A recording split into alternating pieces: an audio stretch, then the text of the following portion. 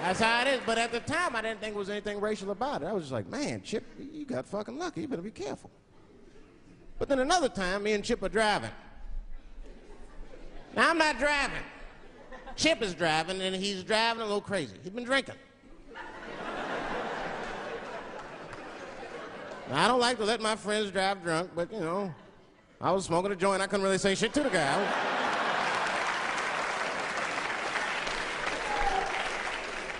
And we get at a red light. We stop at a red light, and a car pulls up next to us, and I'll never forget it. Chippy looks at me, he's all drunk, and she's like, Dave, I'm gonna race him.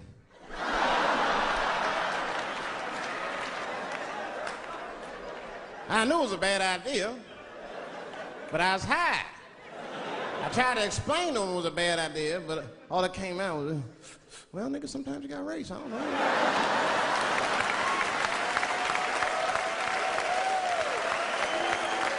Man, that light turned green and Chip took off, zigzagging and shit so no one could pass. Another car didn't even know he was racing.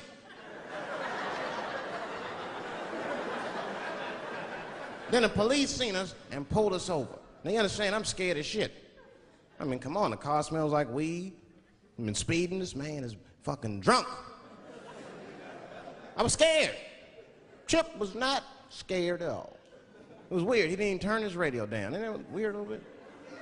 I mean, if you get pulled over, wouldn't you turn your radio down? Nobody want to get their ass beat to a soundtrack and shit. You know what I'm saying? Chip had the music blasting. We're not gonna take it.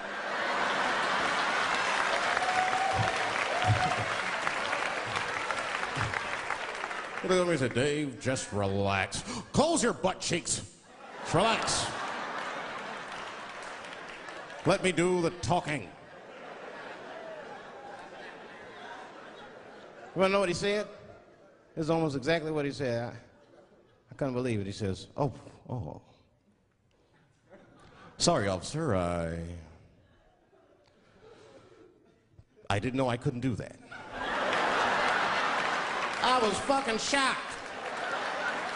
The cop said, well, now you know. Just get out of here. Just get the fuck out of here. Chip said, okay, I will, sir. Thank you. What? What's wrong with you, Dave? I didn't know I couldn't do that. He said, that was good, wasn't it? Because I did know I couldn't do that.